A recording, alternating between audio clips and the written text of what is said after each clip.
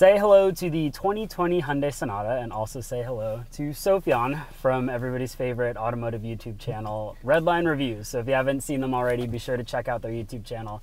They're not affiliated with Motor One in any way, but they're just friends of the website, and we like keeping them around. Yeah.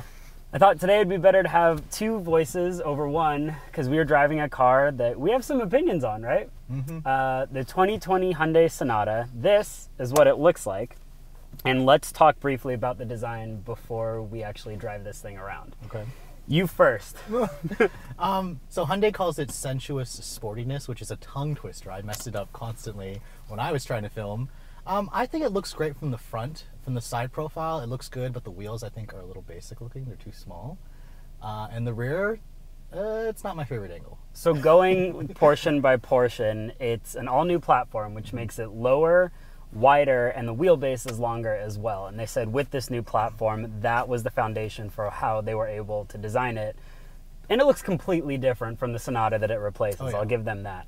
The overhang is much shorter in the front. The wheelbase is longer, like I just said.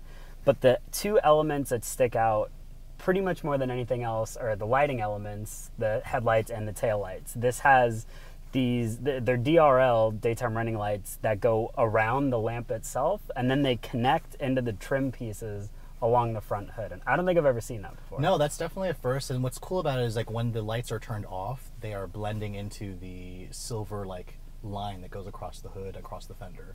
Yeah. So it's a really neat design element. I mean, the car looks nothing else looks like nothing else on the road. And that's honestly mostly good with a little bit bad as well. Looks are always subjective. To me, it looks a little bit like a fish. A fish. I think a fish is fair. But the grille is really wide, and it gives it a wide presence, and it's all blacked out, too. Imagine if that thing was chrome. It would be enormous. Let's go for a drive. Sure.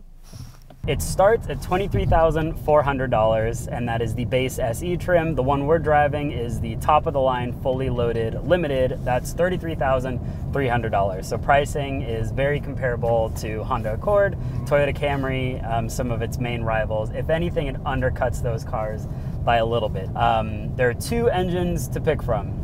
The one we're driving right now is the optional engine, and it is a 1.6 turbo 4-cylinder, and that is good for 180 horsepower and 195 pound-feet of torque.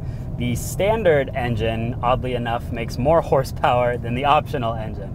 The standard unit is a 2.5 naturally aspirated 4-cylinder, and that is going to get you 191 horsepower and 180 pound-feet of torque.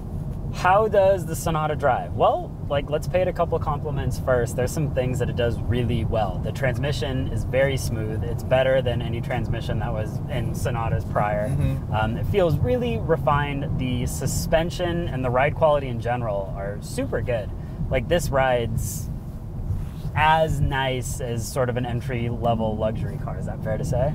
Yeah, it's definitely got a ride quality that's tuned more toward comfort, which I think is fine. I mean, it's sporty looking on the outside, and it handles fine, but it's definitely got that softer ride that most people are probably looking for in this segment. It's probably why Hyundai decided to go with a smaller wheel and tire package.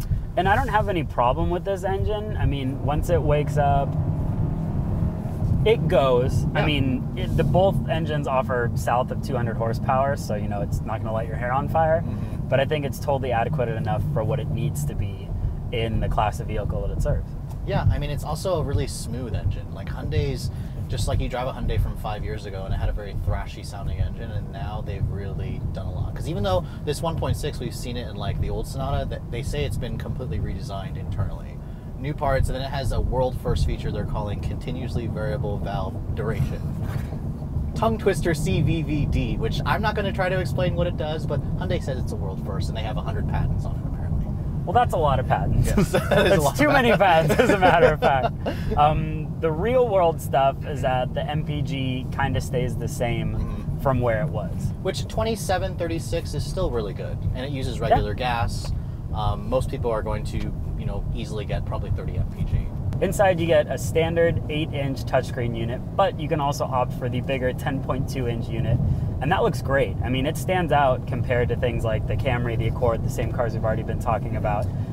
It's pretty easy to work with. Apple CarPlay, Android Auto comes standard with either touchscreen, and you can opt for this 12.3-inch digital instrument cluster, which is right in front of me, and there's some things that come with that. There's cameras in the mirrors, so when you put on one of your turn signals, it will show you that side of the car. So there's some really thoughtful technology that comes standard in this car, and then some good options to add on top of it. Yeah, I mean, this setup in this Limited kind of reminds me of like Mercedes a little bit, with the two wide screens. I mean, they're not quite as seamless as what Mercedes does, but I mean, this is 2 inches larger than what you can get in an Accord, Camry, and Altima. So, I mean, Hyundai is really bringing in the technology. I mean, I said this interior has the luxury feel of a Mazda 6, but with a much better infotainment system. Yeah, and that's fair. I mean, the leather feels as nice as the Mazda 6, and that's a compliment. I mean, the wheel that I'm holding right now, really nicely wrapped. Some of the materials in here are great choices. The seats are super comfy as well. When it comes to safety equipment, there's a good bit standard. You get emergency autonomous braking that comes standard, adaptive cruise control comes standard. They do make you pay for some of the good stuff. So blind spot monitoring, rear cross traffic alerts, some of the things that you definitely want, you have to opt into, but it doesn't come at a price point that's too high. Right, yeah, so Hyundai wants you to basically step up to the SEL for $2 grand more. So $25,000, you get the cross traffic alert, blind spot, push button start, and heated front seats. So it's kind of a good deal for 25 grand. I feel like that's what most people spend on a family sedan like this, is around 25 Yeah, grand. absolutely. The question to end this video is, would you buy this car over the things that it competes against? So the Camry, the Accord, the Passat, the Altima. Mm-hmm. So I would definitely buy this over the Altima. I would probably get it over a Camry too, just because I like the turbo engine and the 8-speed in this better than the base engine in the Camry. I also like the interior of this. The Accord is a tough decision to make, because the Accord is for me the benchmark.